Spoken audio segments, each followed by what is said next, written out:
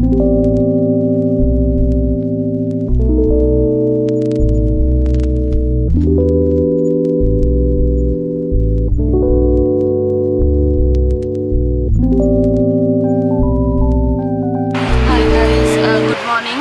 26th of July and I am in HRTC bus stand right now, which is in Dharamshala.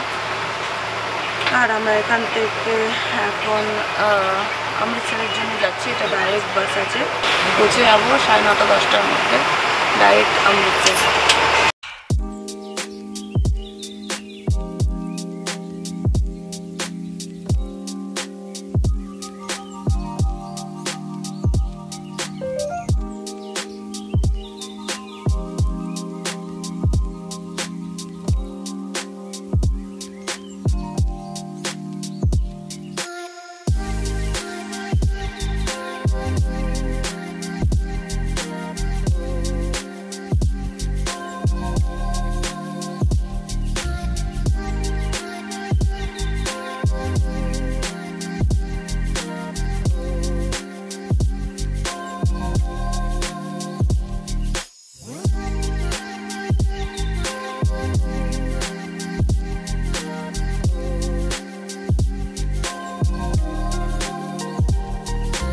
So after 1.5 hours of bus journey, our bus took halt into a local street side food stall and I ate this aloo pakoras over here, and there was so tempting jalebis and mithais, and the aloo pakora was so good, and with that I completed my morning tea. फिर हम लोग यहाँ से चले अमृतसर की तरफ और अमृतसर की खेत देखिए। यहाँ का तो कुछ बात ही अलग है। ये खेत ही बता दे रहे हैं कि हम लोग अमृतसर में हैं, पर हाँ ये यहाँ पे ट्रैफिक भी बहुत है, जो कि मुझे पता नहीं था। अमृतसर में बहुत ट्रैफिक था।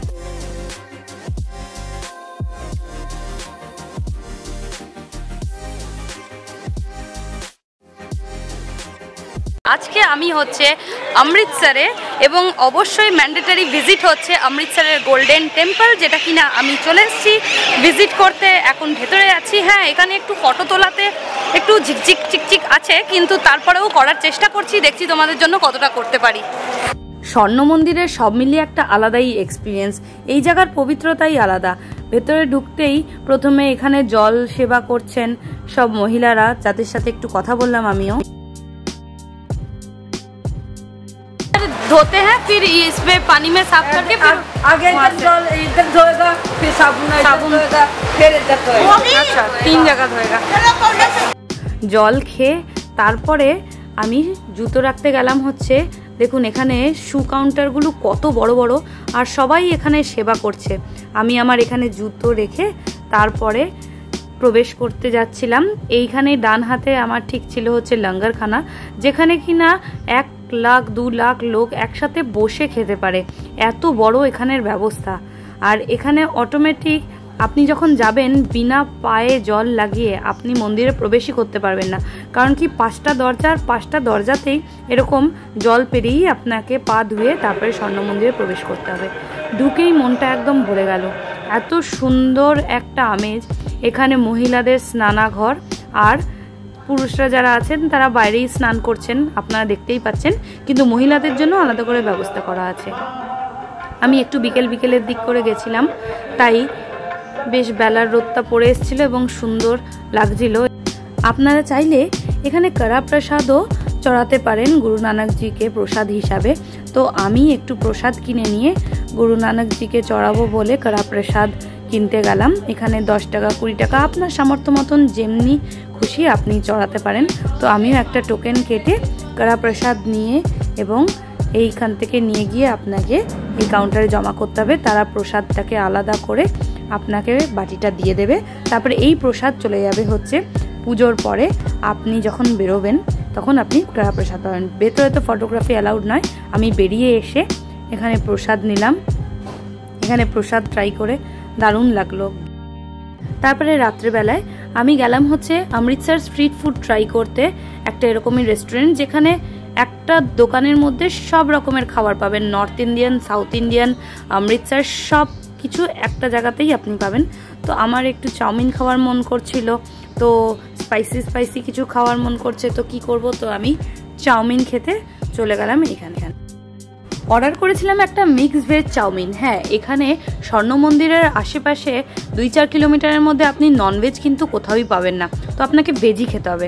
আর ননভেজ পেতে গেলে আপনাকে 5 কিলোমিটার দূরে যেতে হবে।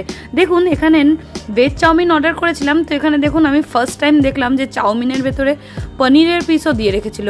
জানি না, কিন্তু খেতে খুব একটা খারাপ লাগছিল না। জানি না নাকি খিদে পেয়েছিল এত জোরে এবং থকেও ছিলাম, তাই সব খাবারটাই যেন ভালো লাগছিল।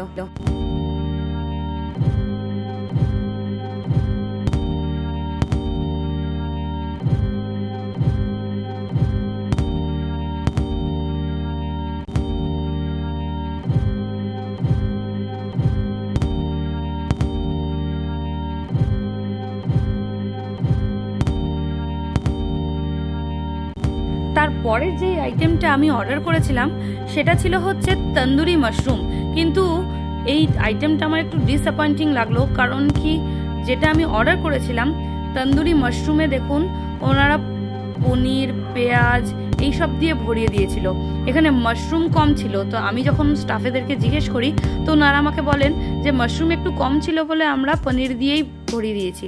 তো সেটা আমার একটু ডিসঅ্যাপয়েন্টিং লেগেছিল, কিন্তু যাই হোক, খিদে পেয়েছিল, পেটটাও ভরতে হবে, তো আমি আর কিছু বললাম না, আমিও খেয়ে নিলাম। কিন্তু খুব একটা ভালো ছিল না খেতে, ক্রিম রিম দিয়ে একরকম কীরকম করেছিল জানি না, কিন্তু তন্দুর তো এটা কোনো রকমভাবেই লাগছিল না, সস দিয়ে ক্যাপসিকাম দিয়ে কেমন একটা করেছিল। ঠিক আছে, যাই হোক, পেট ভরা দিয়ে কথা। আমি তোমাদের সাথে কিছু কথা শেয়ার করতে চাই। তোমরা এতদিনে আমার ভিডিও আসেনি সেটা দেখে নিশ্চয়ই বুঝতে পেরেই গেছো যে আমার ভিডিও কেন আসছে না বা কেন ডিলে হচ্ছে, সেটা নিশ্চয়ই তোমাদের সবার মনেই চলছে। তো এটা যখন বলারই ছিল, তো তোমাদেরকে বলেই দিই যে আমার এই পাস্ট 1 মাসে অনেক অনেক অনেক ব্যাপারে, জিনিসে, ফাইন্যান্সিয়ালি এবং অনেক জিনিসে কখনো কারো কারো এরকম সময় যায় যে টাইমটা ভালো যায় না। সেটা হয়তো তোমরাও ফেস করে থাকবে যে কিছু লাইফের এরকম মোমেন্ট হয় যেটা কিনা ভালো যায় না। তো এমনি সামথিং কিছু পাস্ট 1 মাস আমার জন্য গেছে। না না, সেমনি কিছু না, আমার বাড়িতে সবাই ভালো আছে। তোমাদের মধ্যে অনেকেও চিন্তা করছিলে যে আমার বাড়িতে সব কিছু ঠিক আছে কিনা, মানে আমাকে যারা চেনে তারা সবাই আমাকে জিজ্ঞেস করছিলে যে আমার ভিডিও আসছিল না কেন। তো তোমাদেরকে বলে দিই যে আমি ট্রাভেল সিরিজটা যখন শ্যুট করতে পেরেছিলাম, তোমাদেরকে আমি ফার্স্ট দিনকে এটাই বলেছিলাম যে আমি কতটা কি শ্যুট করতে পারবো সেটা আমি জানি না, কিন্তু তোমাদের জন্য করার চেষ্টা করব। আর সব কিছু ওয়েল প্ল্যান্ড ছিল। প্রচুর পয়সা খরচা হয়েছে এই ট্রিপের জন্য, এবং পয়সার কথা তো ছেড়েই দিই, হুজ্জুতি আমি একটা বাজেট ট্রিপ যেটা কিনা দেখানোর চেষ্টা করছিলাম, তোমাদেরকে ইনফরমেশন দেওয়ার চেষ্টা করছিলাম, সব কিছু ওয়েল প্ল্যান্ড। তো আমার ব্যাপার ছিল অমৃতসর, এবং অমৃতসরের পরে নেক্সট আমার 27 তারিখের পরে 28 তারিখের প্ল্যান ছিল হচ্ছে করতারপুর, পাকিস্তান ভিজিট করা। তো আমি পাকিস্তানের জন্য সব ভিসা, পুলিশ ভেরিফিকেশন, RT-PCR, সমস্ত vaccination, Covid vaccination, leprosy, vena ত্যানা সব কিছু নিয়ে আমি একদম শ্যুট করার জন্য রেডি। তো 27 তারিখের ঘটনা, এটা 26 তারিখ এতদূর অবধি তোমরা যা দেখলে, এটা 26 তারিখ। এবার 27 তারিখের ঘটনা এটা ছিল যে 27 তারিখে আমি সকালবেলা রেডি হয়ে বেরোই RT-PCR করার জন্য। কারণ কি, পাকিস্তান যেতে গেলে 72 আওয়ার্স RT-PCR ইজ ম্যান্ডেটারি।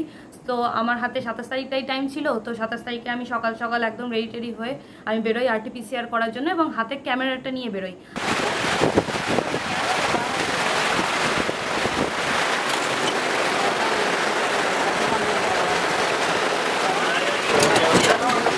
আর এই যে তোমরা আমার যে পাস ফুটেজটা দেখলে যে জল ভরা ছিল রাস্তায়, তো এরকম রাস্তায় পুরো জল একদম ভর্তি ছিল। এবার জল ভর্তি থাকার কারণে তো আমি এটাই ভাবলাম যে রিক্সাতে বসেছি, রিক্সায় বসে আমি জলের মধ্যে দিয়ে শ্যুট করছিলাম ক্যামেরাটা। এবারে ক্যামেরাটা নিয়েওছি আমি 1-1.5 মাস হয়েছে, তোমরা জানোই, শ্যুট করার জন্য, স্পেশালি ফর ব্লগিং পারপাস। তারপরে যেই শ্যুট করতে লেগেছি আচানক সে, আর জল ভর্তি ছিল, হাইড্রেনে কিছু দেখাও যাচ্ছিল না, হাইড্রেনের মধ্যে দিয়ে পুরো জলে ভর্তি, আর রিক্সার একটা চাকা পুরো হাইড্রেনের ভেতরে ঢুকে, এবং আমি এই সাইডটাতে ছিলাম, সেই রিক্সাটাও পাল্টি খায়, এবং আমার হাতে ক্যামেরা নিয়ে আমি শ্যুট করছিলাম। সঙ্গে সঙ্গে আমিও পড়ি, আমার সাথে পুরো রিক্সাওয়ালা সবাই মানে উল্টে পড়ে। আবার একটা অ্যাক্সিডেন্ট, সেই অ্যাক্সিডেন্টে আমার তো একটু চোটঘাট লেগেছে, ঠিক আছে, সেটা আমি নজরআন্দাজও করে দিচ্ছি, কিন্তু আমার যে ক্যামেরাটা পুরোপুরি ডিস্ট্রয় হয়ে গেছিলো। পুরো জল ঢুকে শাটডাউন, সার্কিট পুরো বন্ধ, শর্ট সার্কিটিং হয়ে পুরো বেকার খারাপ হয়ে গেছে। পরের দিনকে আমার যাওয়া ছিল, আমি বসে বসে এটাই কাঁদছিলাম যে আমি কি করব, কি করে আমি রিকভার করব জিনিসগুলোকে, মানে ক্যামেরাটা ঠিক হবে কিনা, আনজান জায়গা, অমৃতসরের মতন জায়গা, আমি করবোটা কি। তো ভাগ্য খারাপ থাকলে যা হয়, তো আমি সব কিছু ছেড়ে দিলাম যে ক্যামেরাটাকে আমি 2 কিলো চাল কিনে চালের মধ্যে ঢুকিয়ে সব কিছু করে আমি ফোন দিয়ে শুটিং করা স্টার্ট করলাম। এবার ফোনে আমি পুরো বাঘা বর্ডার 27 তারিখে বিকেলবেলা আমার বাঘা বর্ডার যাওয়ার ছিল, RTPCR থেকে নিয়ে ব্লগিং করে বাঘা বর্ডার দেখিয়েছি, এবং 28 তারিখটা শ্যুট করেছি, পুরো ফোনে শ্যুট করেছিলাম, যেটা কিনা আমার পুরনো ফোন ছিল, তোমাদেরকে দেখাচ্ছি। হ্যাঁ, তো এইটা হচ্ছে আমার পুরনো ফোন ছিল, যেটা দিয়ে আমি পুরো শুটিংটা করেছিলাম। এটার মধ্যে 50 থেকে 60টা ভিডিওস ছিল এবং মোটামুটি 25 থেকে 30 খানা ফটোজও ছিল। তো আমি যখন এটা দিয়ে শ্যুট করি তখনই এটা হ্যাং করছিল, কারণ কি অতটা ভিডিও 50-60টা ভিডিও এটার জন্য সাপোর্ট করার মতন মেমোরি ছিল না। তো যথারীতিভাবে আমি শুটিং অলমোস্ট কমপ্লিট, তাও আমি হয়েছে, কিন্তু আমি এডিটিং করে দিতে পারছিলাম না সেই টাইমে। তো আমি কি করলাম, বাড়িতে এসে আমি আমার ব্লগগুলো সব ছাড়তে থাকলাম, একটু ডিলে হচ্ছিল, কারণ কি আমি আমার ফোন থেকে ফোনের মধ্যে এডিটিং হচ্ছিল না, প্লাস এত কটা ভিডিও থাকাতে ফোনটা হ্যাং করছিল। তো যথারীতিভাবে আমি ল্যাপটপে এসে বাবার ল্যাপটপে আমি তুলে রাখি। এইবারে আমি লাস্ট যখন ব্লগটা দেওয়ার কিছুদিন আর ঠিক 4 দিন পরেই আমার সেকেন্ড যে এই ভিডিওটা এটা রিলিজ হওয়ার ছিল, তখন আমি যখন বার করি সেকেন্ড ভিডিওটার পরে আমি যেই নেক্সট ভিডিওগুলো দেখি, তো দেখি কোনো রকমভাবে হাত লেগে সব কটা ভিডিওই ডিলিটেড। তো আর এই ফোনটাও এমনকি খারাপ, এই ফোনটাও আর চালু হচ্ছে না, যে কোনো রকমভাবে ব্যাকআপ বা কিছু, এই ফোনটার পুরো আইসিটাই ক্র্যাশ করে গেছে।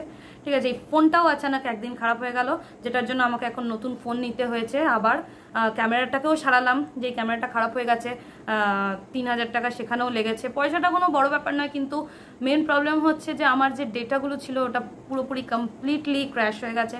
এবং অনেক আইটি ডিপার্টমেন্টকে দেখিয়ে, এমনকি এসআরে অনেকেও বললো, আমি অনেক কারোর কাছ থেকে জিজ্ঞেস করলাম, সেই জন্য 1 মাস আমি টাইম নিলাম, যে দেরি হোক কিন্তু আমি যাতে পাকিস্তান ব্লগটা কিছু মতন দেখাতে পারি, কি because it was one of my life time experience which I really wanted to share with you all guys. জানি না পরে কোনোদিনও তোমাদের জন্য শ্যুট করতে পারবো কিনা, কিন্তু এটা স্পেশালি আমার জন্য খুব স্পেশাল মোমেন্ট ছিল, যেটা কিনা তোমাদের সাথে শেয়ার করব। কিন্তু জানি না, ভগবানের কিছু আলাদাই ইচ্ছা ছিল, ওই জন্য আমার খুব খারাপ লাগছে এটা বলতে, যে আমি ট্রাভেল সিরিজটা স্টার্ট তো করলাম, কিন্তু এটার হ্যাপি এন্ডিং করতে পারলাম না। হ্যাঁ, এই লাইনে এখন আমি খুব নতুন আছি, এইগুলো থেকে আমি শিখছি। অবভিয়াসলি পরের বার আমি আরও ভালো ব্যাকআপ নিয়ে চলবো, যাতে কিনা আমার এইসব প্রবলেমগুলো ফেস না হয়, আরও অ্যাটেন্টিভ থাকবো আমার ক্যামেরাটা নিয়ে। এইসবগুলো আমি যা শিখতে পেরেছি, কিন্তু যা লস হয়েছে দ্যাট ইজ আনফরগেটেবল। অ্যান্ড আমি জানি না যে আমি কখনো এই লস থেকে রিকভার করবো কিনা। মুড খারাপ ছিল, করার ইচ্ছা সত্যিকারেরই একদম, আমি ভেবে নিয়েছিলাম যে আর ভিডিও দেবো না, কিন্তু আমাকে যারা ভালোবাসো, যারা সত্যিকারেরই মানে আমার সাথে আছো, আমার বন্ধুরা, আমার অফিস কালিগস, আমার রিলেটিভস, আমাকে সবাই যতজনা জানো, এতদিন অবধি আমাকে সাপোর্ট করেছো, সবাই একটাই কথা বলেছো যে we are waiting for your blogs. এবং আমার না এটা শুনে খুব ভালো লাগে যে আমি যা কাজ করছি, যেমনিই করছি, হয়তো ভালো করতে পারছি না, কিন্তু তোমরা তাও আমার সাথে আছো এখনো অবধি, আর তোমাদের এমনি সাপোর্ট আমার দরকার। আমি আবার এই ব্লগটা থেকে আমার ডেলি ব্লগিং স্টার্ট করছি। নেক্সট টাইম থেকে আমি অবশ্যই এটা নিয়ে সতর্ক থাকবো, যে তোমাদের সামনে যেন আমি ভালো ব্লগ আনতে পারি। এবারের মতন তো পারলাম না, কিন্তু লাইফ মাস্ট গো অন। হ্যাঁ, খুব খারাপ লাগছে যে মানে শরীর প্লাস ফাইন্যান্স প্লাস হুজ্জুতি তো আলাগ সেই, মানে ভিসা, পুলিশ ভেরিফিকেশন করতে যা ছোটাছুটি করতে হয়েছে সেগুলো আলাদাই, কিন্তু আফটার অল ব্লগটা আসতে পারলো না, যেটা আমি তোমাদের সামনে দেখানোর জন্য এত যে ইনিশিয়েটিভ নিয়েছি সেটা কমপ্লিট হলো না। এনিওয়েজ গাইজ, তো এটা এতদিন পরে আবার আমি ভিডিওটা স্টার্ট করছি, আর এটাই হচ্ছে মোস্ট প্রবাবলি আমার ট্রাভেল সিরিজের ending blog. On a bad note maybe এটা হচ্ছে এন্ডিং ব্লগ, বাদ বাকি যা আসবে সেটা আবার নতুন থেকে, যে এখানে কলকাতার যা আমি শ্যুট করবো সেটাই তোমাদেরকে দেখাবো। তো আমার সঙ্গে থেকো, আর তোমরা ভালো থেকো। সামনেই রাখি আসছে, তো আমার সব ভাই বোনেদের সবাইকে হ্যাপি রাখি টু ইউ অল, আর খুব ভালো থেকো। আবার দেখা হবে একটা নতুন ব্লগে, ততদিন তোমরা সবাই ভালো থেকো আর খুব এনজয় করো। And don't forget to subscribe, like, share and comment to Mita's Lifestyle. I love you all guys. Bye.